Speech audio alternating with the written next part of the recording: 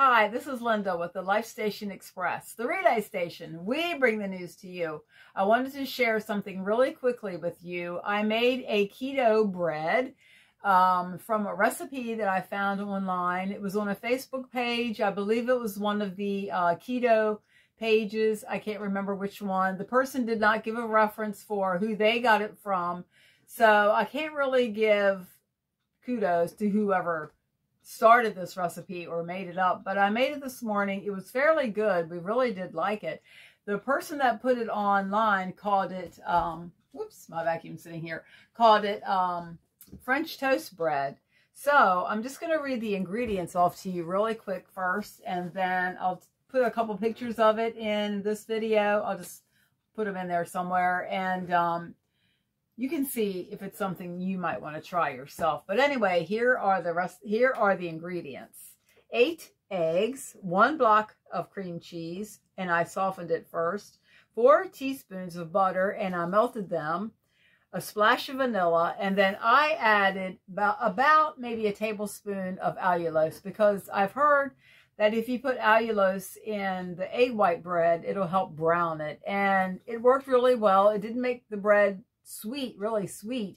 I probably did get rid of a little of the eggy taste, although it did not taste like an egg bread. It was a light taste. It was really nice. It was a denser bread, a moister bread, but it was really nice. And the lady called it French toast bread, and that was a good name for it, because it was kind of like French toast when we finished it. You cream everything together. Now, I started making it with a hand mixer, and it just wasn't mixing well enough, I guess, to make it real creamy like a batter. So I took it out of the bowl, put my mixer away, and I got out my Ninja blender, and I made it in that, because that's a high power blender, and it creamed it up really nice.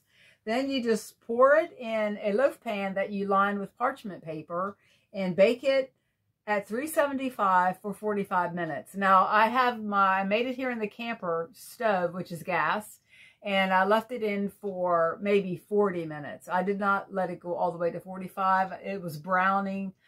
It could have gone to 45, I think, but it was fine. I took it out at 40 minutes. And then what we did this morning is, while it was still a little bit warm, I sliced it. We put some butter on it, and then I put some granulated erythritol and monk fruit blend, like the Keto, the granulated. I just sprinkled some of that on top of the slice, and shook some, sprinkled some cinnamon and on top of that, and just kind of mixed it together. So it was like a cinnamon French toast, and it was really good. Richard liked it. We both liked it, and I'll probably use it again whenever I have 8 eggs that I can spare, because 8 eggs, you know, are a good bit. Now, this was not a huge loaf pan. I actually have 2 glass loaf pans. I have the smaller one here in the camper, and that's the one that I used. So 8 eggs worked, and we thought it was really good, so I thought I'd just share that. I will read the ingredients one more time just so you can catch it. Okay, 8 eggs, whole eggs. You don't separate them.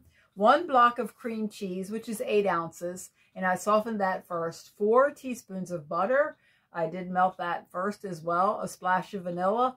And then, like I said, I added the tablespoon or so of allulose and mixed it all together in a blender and poured it in the loaf pan, lined with parchment paper, put it in the oven, and it turned out really good. We thought it was just a nice, different type of bread for a breakfast. And I'm sure you could use it for, you know, whatever else.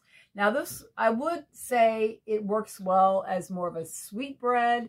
I guess you could make it into a savory bread as well. You could add whatever you wanted, seasonings or whatever. You could probably even put in ground, you know, some sausage or some onion or something, and make it more of a savory loaf that you could just maybe put in the toaster oven then and toast it. I don't have a toaster oven. I do need to get one yet, but that's what we did this morning. So this is Linda with the Life Station Express, the relay station. We bring the news to you, and that was what I did this morning with my new bread recipe for our ketogenic lifestyle. And it keeps us healthy, and it keeps us just where we want to be, and with lots of energy, all that protein, some good fat, and that's exactly what's working for us. All right, this is Linda. I will talk to you soon. Thank you so much for watching. Bye-bye.